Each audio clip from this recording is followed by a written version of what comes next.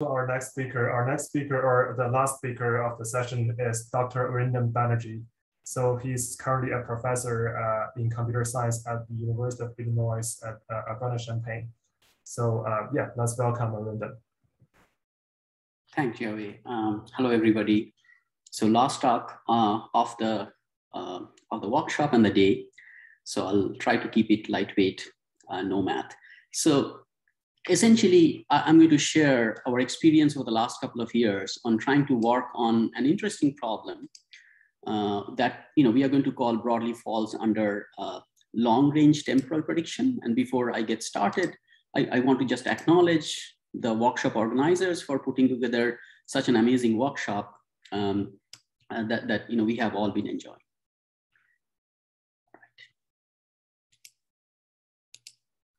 All right, so I want to also acknowledge the group that we have been working with as part of our HDR sub-seasonal climate forecasting project, the co-PIs and the graduate students, Shiji and Shinyan, who have been driving a lot of the work with help from many of us.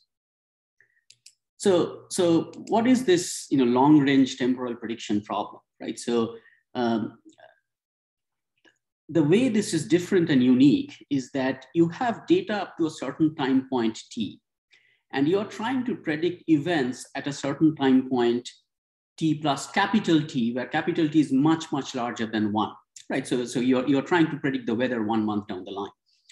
And I'm going to briefly discuss why this is challenging for both physics-based models and data-driven methods. And these problems fundamentally are in the low predictability regime. So you're not expecting R squares at 80% or something like that. You are expecting like positive R square. You're expecting R square at 5%, 10%. That's the operating regime we are talking about. So it's very different from where much of machine learning and other problems operate. And there are numerous real world examples. We are going to talk today primarily about sub-seasonal climate forecasting, which is really forecasting temperature and precipitation in the 2-week to 2-month horizon, right? So this is, you're not trying to predict accurate numbers. You're trying to predict statistics like the means and the medians and quantiles. And then SSF is an example of this long-range temporal prediction with unique challenges. The relevant covariates, they change based on the time, and you're of course operating in the low predictability regime. So let's just first start with a quick review of short-range temporal prediction. So short-range temporal prediction essentially is that you have data up to some point t, and you are trying the response y. You're trying to predict yt plus 1. So the classical approach would be you do some autoregressive model or variations of the autoregressive model. The next step in this development would be if there are actual exogenous variables or covariates like x's, which you can use. And it may be that the response y impacts the x's in the next time step, and the x, t minus 1 impacts the yt, and so on and so forth, some suitable dependency structure. So then these come in. Probably the most popular form of this are models involving state variables or some sort of a latent state dynamics. So the common examples of these are hidden Markov models, Kalman filters and all its variations like ensemble Kalman filters for Devar, many variations of data assimilation and so on. So you try to capture some latent state dynamics, and those states have an impact on what you're observing. And then the deep learning models over the last 5-7 years, autoregressive models, CNN, RNNs, transformers, neural differential equations, all of these have been coming up. And the deep learning models can be categorized into the other 3 that we have just talked about. So this is also, remember that this is all development for the short range where you're trying to predict t plus 1 or t plus 2, 3 up to 5, maybe that sort of a scenario. What we are talking about is long range temporal prediction. So where you have data up to point t, and you are trying to predict yt plus capital T. So you are trying to predict the weather 30 days down the line, right? One of the main points I want to make in this talk is that most of the existing machinery breaks down for these problems. So the state variable models of these latent state dynamics, Kalman filters, HMMs, variations, they are basically now operating without data. So they reach a stationary, if they run them forward, the observations have stopped. So you're running basically a statistical model forward, they will reach a stationary distribution with humongously large uncertainty, right? If you are using deep learning, what typically happens is this is extremely low predictability regime. During the training, you get good results, probably, but then it's overfitting and this poor out of sample performance. And then the dynamical models, this is really a long range initial condition run. You initialize the model at t and you run it forward. So there's a heavy dependence on the initial condition, potential chaotic behavior. This is why numerical weather prediction models are not useful at the sub-seasonal level, because if you run them that much forward, they don't have much predictability left. So this is a different kind of a problem, right? So, and the existing solution techniques that we have, and we have been trying to use those, it's been very difficult to sort of try to make them work in this scenario. So this is sort of one of the main messages that I think we need to start very carefully thinking about, and this is also sort of an area where we need to start understanding what would work in this scenario. So one specific example, you may have heard that for subseasonal prediction, people say that, soil moisture will have an impact on subseasonal forecasts. So that's a mechanistic understanding. It's more complex because it'll be a superposition of multiple effects like this, but we have to learn what impact you have in the long range, and probably it will be a superposition of multiple effects. So I'm going to now come back to subseasonal sort of forecasting and to make things more concrete. So subseasonal forecasting, there's been over the last 10 years, a lot of effort put in to try to popularize this problem because it's fundamentally very hard. 2 National Academy reports have been released on this. I like this picture, which shows that subseasonal is the blue markers, and it shows that it has wide-ranging applications. And this is just outside the weather regime, the numerical weather prediction regime. And this is where things start breaking down. And we are still differentiating it with the seasonal or the decadal predictions over here. We will focus on the subseasonal only for today's talk. Operational centers do release subseasonal forecasts. So this is, I pulled it out like probably yesterday. This is what they have released on July 31st. So this is the outlook on temperature and precipitation over the next month, over August, really, this month. And operational forecast agencies do this, but they are also the ones that are encouraging more people to get involved in this problem because the accuracies are not very good. They are organizing various kinds of competitions in order to improve the state of the art. So why is this hard, right? So this is a very sort of a cartoon of what the forecast skill at various levels. So weather forecast, we know that up to a week it is okay, but then it drops. Seasonal forecasts are moderately fairly accurate, but subseasonal forecast is one of the more difficult ones. And again, staying with cartoons, the reason that's the case is that if you look at the memory of the 3 main systems involved in this setup, the atmosphere, land, and the ocean, the weather is primarily determined by the atmosphere, right? So you do good atmospheric models, you're in good shape. So you do data assimilation, that's the state of the art, right? Ensemble Kalman filters and so on. In the seasonal range, ocean has the most memory. So ocean, if you're focusing on ocean using the ocean variables correctly, you are going to get both statistical and dynamical models, probably are going to be doing okay. The 2 week to, this few weeks out, all 3 of them have a little bit of memory. Land has a say, atmosphere maybe has a lingering say, ocean is starting to ramp up and so on. So this is where many different processes are active and they're interacting with each other, and there's a superposition, which makes the subseasonal a really interesting problem and a challenging problem to work on. So I'm going to just do a very quick recap of some past work we have done. This was actually published in AAAI this year, which is this big AI conference. And we have released the data sets and the software and everything is in GitHub. So if you want to sort of test out our system, you will be able to do it. What we essentially did is that we put together a large data set with covariates from land, ocean, atmosphere, and we tried to predict 2-meter temperature in the week 3, week 4 out.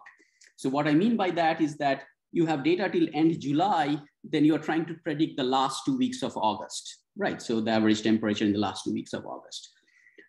So what we found, and I'm really giving an upshot, is that we probably tried like 10, 12 different machine learning models and a bunch of baselines. That machine learning models do sort of okay. They're mildly able to beat baselines. They're able to do a little bit better than sort of basic climatological baselines like damp persistence, or using just a least square using NAO and El Nino. So these kinds of simple baselines, a method like XGBoost or Lasso will be able to outperform. We also developed some deep learning models. I'm not going to get into the details of this, but it also did quite okay, right? And some other models didn't do so well, and so on and so forth. So we have a very detailed report and paper on this and what we found. But let's take an example. So let's focus on Montana, for example. And what we found is that, well, Lasso does pretty poorly. And over here, this multi-LLR model, XGBoost, they're all sort of struggling. Probably this deep learning model is doing well over here. This is in Montana. And we'll talk about these things in a bit more detail, because we really dug in and we started understanding where are the errors being made and why are we making these errors, right? So, but one of the bigger questions that came out is our climate colleagues were saying, we cannot just compare machine learning models. We have to compare them with climate models just as a sort of a model intercomparison project in a small scale. So what I'm going to talk about today more in probably the next 10 minutes is what we found when we compared these results to climate models in the subseasonal time frame. So we were sort of starting to look for what we can use for the subseasonal, and then our colleagues at COLA and GMU, they had run this project called the SubX, which is basically climate models in the subseasonal time frame. So this was fantastic. They had published this paper in 2019. The data and everything is available. So we pulled a couple of models from there. The GMAO model. So this is the NASA Global Modeling and Assimilation model, and the NCEP's climate forecasting, CFSV2, which is also quite popular and widely used. So we are going to sort of compare the machine learning models with these two climate models in the subseasonal forecasting problem. One thing I want us to note is that the forecast range, so these are climate models are run as hindcast, so about 16 years, and then the forecast of 3 years. So this forecast range for GMAO and NCEP are slightly different. So when we compared the machine learning models, we did the comparison. We had to do the comparison separately because this is sort of the test set for the machine learning models in that case. It's easy for machine learning models to sort of adjust to these timeframes. So I'm going to show the GMAO and NCEP models separately. All right, so the main takeaway, so sort of the high level picture. So what I'm showing over here is a spatial R-squared distribution, like sort of some measure of accuracy, right? Higher is better. And I'm showing the distribution, it's a spatial R-squared. So what you find is that the ML models like XGBoost, Lasso, and AutoKNN, I'm talking R-squared. So they basically have, they're all sort of almost overlapping, right? So they don't have a lot of, they have a little bit of negative R-squared, but not a lot. But they have also a little bit of positive R-squared, right? The deep learning model, the encoder FNN, so you can see that it sometimes completely messes up. It gets large negative R-squares, right? Sometimes it completely messes up and gets large negative R-square. But also on the positive side, it actually outperforms these conservative models, the XGBoost, Lasso, AutoKNN models, which are sort of non-committal on either side, right? So it's just playing safe throughout. So the deep learning model actually outperforms them on when it does well, it does really well. And the climate model, GMAO, also has a more sort of a similar behavior, that when the climate model fails, it fails disastrously in the forecast. But when it does well, it actually does really well, right? So it definitely outperforms these XGBoost, Lasso, AutoKNN model. Now, this is a story you're going to miss if you just take the average R-square and report, and we do report that. And of course, the conservative models are going to come out looking better because these negative numbers, will pull down the average for the climate model and the deep learning model, because their average is just going to go down, right? So, but you understand it's a bit more nuanced than that, right? There are situations where they are getting a certain process right and they're nailing the prediction, and we will see a bit more of this. And then we have studied this using QQ plots as well. So the same story plays out. If you look at the comparison with NCEP, the exact numbers are different, but qualitatively the plots are similar, right? So the conservative machine learning models, XGBoost, Lasso, AutoKNN, sort of, they are always non-committal. They don't like go too much in the positive or negative R-square range, but the climate model and the ML, the deep learning models actually do that. All right, so So I'm going to get into a bit more of the details of these results, just hammering this point home, is that if you average this over time, right, and you look at the spatial sort of performance, and the temporal R squared, the time series, you compute the cosine similarity of sorts, GMO looks bad because of those negative R squared that we saw, right? So, and as I'm saying that this does not completely tell you the picture because they have average and they had bad stretches, that's why they are looking so bad. Now the XGBoost, lasso, and AutoKNN, they're not too red, not too green, whereas encoder FNN. Now again, let's go back to Montana, which was our example. So if you look at Montana again, XGBoost and lasso and AutoKNN both are reddish. They are not doing, they have negative R square over here. GMAO, the climate model, is actually getting a green over there. And the deep learning model is actually getting a green over there. So they are probably, so there's probably some process which affects the temperature in Montana. You know, it may be the jet stream, it may be polar vortex, something else. And the GMO model is definitely capturing it. Probably the deep learning model is figuring out to some extent, and that's why it's doing well over there. But there are stretches where it's not doing so well, and the same storyline plays out in the comparison with NCEP. So I don't have anything more to say about the NCEP results. It's qualitatively similar. Let's take an anecdotal example how this plays out. So this is a specific sort of time frame, March of 2018. You may remember, or you can look up, there was an extreme strong cold spell that happened. This is the ground truth, right? So the temperature really dipped in Montana, Dakotas, Wyoming and Nebraska and so on and so forth. So GMO essentially gets the intensity that there's a cold wave going to happen. And understand this is 2 weeks out, right? So this is way out. This is weeks 3 and 4. So it's actually saying that there is a cold wave going to happen. Whereas the machine learning models are sort of non-committal. They're saying, it's going to be a little cold. I mean, it's the Dakotas and so on and so forth. So these are the bits the process-based model gets right, whereas a machine learning model, at least these ones, are hesitant. But it's also true that you can find these examples where, January 2020 was pretty warm. And then GMO forecast just says, oh, there's going to be a cold spell. And it gets it wrong. This is where it's picking up the negative R squares.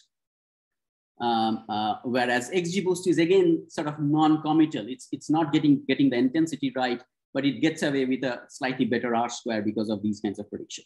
So the story is a bit more nuanced, is the point I'm making. So we should not look at aggregate R squares or accuracies because these are spatiotemporal problems and there are processes going on over here. So we want to be mindful of that. All right, so I'm going to sort of briefly study just the ML models in terms of their regional and tail error performance. And we are focusing on the Western contiguous US. And so the results sort of key takeaways. So what we are plotting over here on the x-axis, we are plotting the response Y, the thing that we are trying to model. And on the y-axis, I'm plotting the error, right? So this is so we are trying to study. Now, one thing that pops out is that the blue one is the West North Central region. These are the Dakotas and Wyoming and Montana and Nebraska. So our largest RMSEs are coming from that region for the ML models, right? For the other regions, it's reasonable. I mean, it's not a complete train wreck, but the largest errors are coming from this region, right? The second one, which you may have already noticed, is that when Y is larger in absolute magnitude, our errors are larger. This should not happen. Like we are fitting a regression model, your Y increases, your error increases. This happens in heteroscedastic problems. So this is a bit bothersome. I mean, and particularly if you see that Y is larger in negative, meaning that these are the cold spells, right? So these are the cold waves, and the cold waves that are happening in this region. This is the tail distribution, and the machine learning models are struggling in the tail distribution, all of them, XGBoost, lasso, and AutoKNN, right? So they get large errors on the tail. So if you need a good example of machine learning models failing on properly modeling the tails, you can pick up this example because we have looked at this very carefully and this is showing up, right? And then the other thing to realize in the deep learning models, actually it's doing a bit better on the tails. It's not like this, as your Y increases, your error increases. That does not quite happen in the deep learning models. They are sort of holding their ground to some degree, but their RMSEs are large. So this plot actually gives you a bunch of research directions that one can go forward. ML models are performing poorly on the tails. Their RMSEs are the largest when Y is the largest. This is the cold spells, those extreme cold regions. So this really sort of calls for, we need to pay attention to this and find directions, maybe model the tails separately, maybe do a process-based model for the tails and something like that. Some research needs to happen in this direction. And then the West North Central region seems to be the most challenging, right? So, and that may be because, you know, the jet stream fluctuates. There are other processes going on that the ML models are not quite picking up. Maybe the deep learning is picking up to some extent, but that's a region of interest. And California seems pretty easy for these models. I mean, it just looks at Pacific SST and maybe that almost takes you there and so on. So the last bit that we did in this context was that we said, okay, so we do need to combine the ML and climate models, but we did something very simple as a first cut. We said that we are going to take the climate model output. We are going to take the climate model output and use it as a covariate in the machine learning model. So let's say XGBoost, Lasso, whatever it is that you're picking. So what we found was that if you look at this is XGBoost without the GMAO forecasts. So if you look at Nebraska, right? So if you look at the Dakotas, North Dakota, and then we added the climate forecasts as a covariate, you see North Dakota looks better, the Dakotas look better, Nebraska looks much greener, and so on and so forth. So the machine learning model is realizing, you know what, this is actually a good predictor of whatever it is that I'm being asked to predict. Now, this is an extreme weak example of combining physics and machine learning. We are just taking the output, but we are hoping that we'll be able to design more sophisticated versions of this idea going forward. These climate models are not easy to design or play with, but this is something we will be looking into, just in terms of the numerics, right? So XGBoost without the GMAO covariate gives you, some sort of an accuracy or R squared. And then with GMAO, you have added just one more covariate, and you have gazillions of covariates coming from ocean, atmosphere, and land. You just get a serious bump, right? So, and same for NCEP, both for the mean and the median, you get slightly larger bump on the median, so to say. And we did something similar with Lasso. And again, we added this as a covariate, and you can see that this is all green now with the thing. So this is sort of more a direction that we want to go, and it is looking very promising. So these are our best results actually currently once we have combined them, and they're looking pretty promising.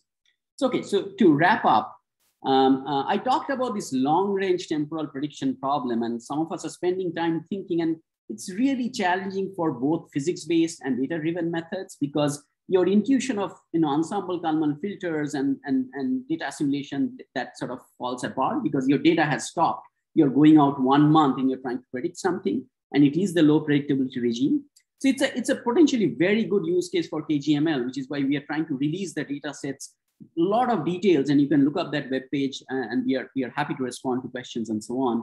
And then I talked a little bit about the subseasonal forecasting. We're making some progress. We did a very fine-grained data analysis, and it shows different inductive biases for the different methods. The future work really will be to combine these models and see how things go. Thanks, everybody. Thanks for the great talk. So we have a few questions here. So the first question is, you mentioned at the beginning, you mentioned about the overfitting in the context of deep learning. I think especially compared to this existing physical models. So is there any theories or any solid empirical work for better understanding this out of sample performance for machine learning models? Right.